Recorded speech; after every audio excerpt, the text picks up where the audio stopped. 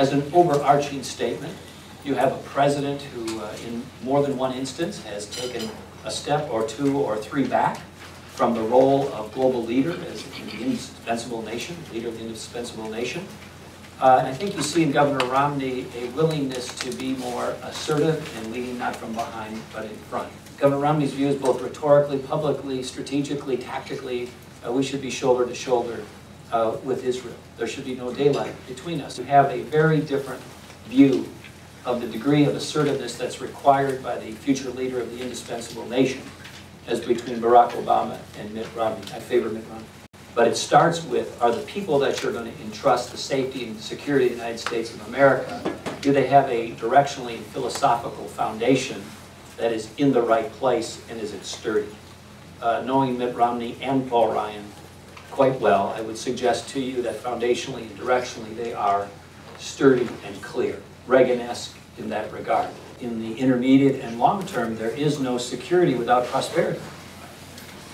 So we are only secure to the extent our ability to research, develop, manufacture, pay for, and deploy the tools of security requires us to be a prosperous nation. Mitt Romney has been very forceful about saying that's not only unacceptable, and he wants to extinguish the sequester, but he's also said that if he's fortunate enough to become President of the United States, the defense budget overall will not be cut, and it in fact will be nominally increased, and he's had specific targets within that relative to the size of the Air Force, size of the Navy, and the like, that recommits America to a growing, but strategically growing, military. And it stands in stark contrast to President Obama's position and where he seems to be steering budgetary proposals for the military. As our eyes turn, understandably, to Iran and to Syria, I would pay some attention to the degree of real stability that they do or don't have in North Korea. This is about whether our nation is secure.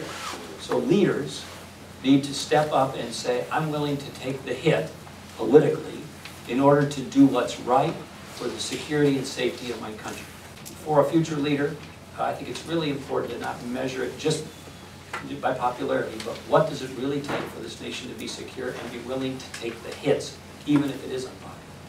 It's important for all of us to recognize there is evil in the world, and ignoring it doesn't make it go away. In fact, it encourages it. So in my view, when you see evil and hear evil, it needs to be called out and it needs to be addressed.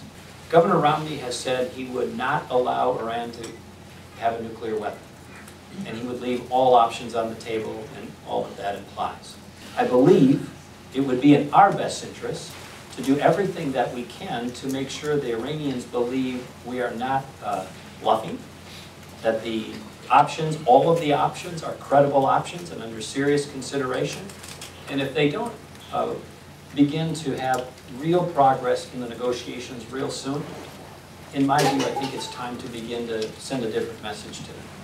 I think it's helpful with respect to Syria to do a little bit of retrospection about how we got here. I think it's fair to say that there were critical leaders around the world, including in the United States, who viewed Bashar al-Assad as a reformer. They had a very hopeful view of him based on his portion of his background that's Western, his spouse's education and background.